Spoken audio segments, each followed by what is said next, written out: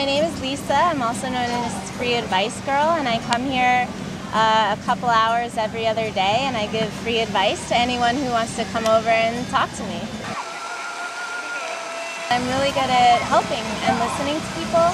I've always been scared to do it because I thought people would think I was nuts putting a sign up and sitting in a park. So this was my summer of getting over myself and just taking a risk. I love speaking to people one-on-one, and there's been big rewards. I think because people don't know me and they're choosing to come over, they're ready to divulge really personal, sensitive issues such as like relationship issues or issues with kids and parents. I talk to about 20 or 30 people every time I come.